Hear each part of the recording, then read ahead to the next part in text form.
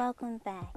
Today's story is If You Give a Mouse a Cookie, written by Laura Numeroff, illustrated by Felicia.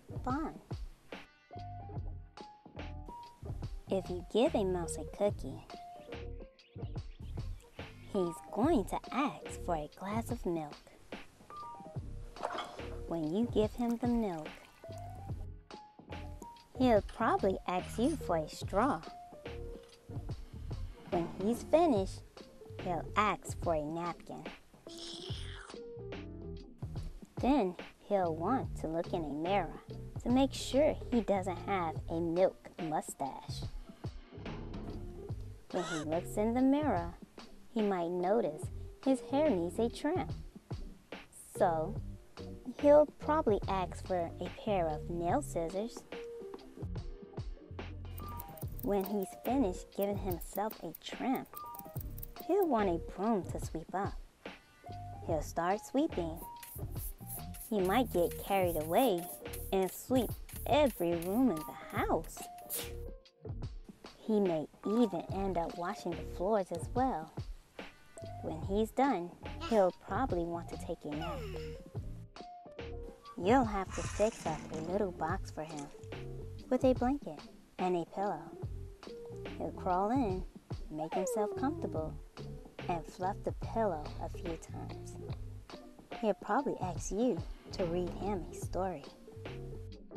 So, you'll read to him from one of your books, and he'll ask to see the pictures. When he looks at the pictures, he'll get so excited, he'll want to draw one of his own. He'll ask for paper and crayons. He'll draw a picture. When the picture is finished, he'll want to sign his name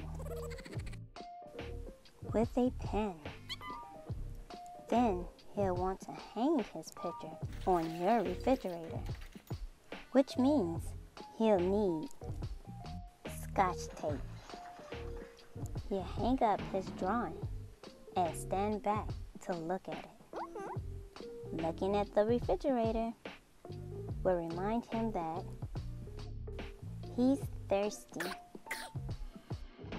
So, he'll ask for a glass of milk. And chances are, if he asks for a glass of milk, he's going to want a cookie to go with it. If you enjoyed today's story, please hit the like button. Thank you for clicking on Si's Reading Time. Please like and subscribe. And make sure to hit the bell to turn on your notifications. That lets you know every time I upload. Thank you.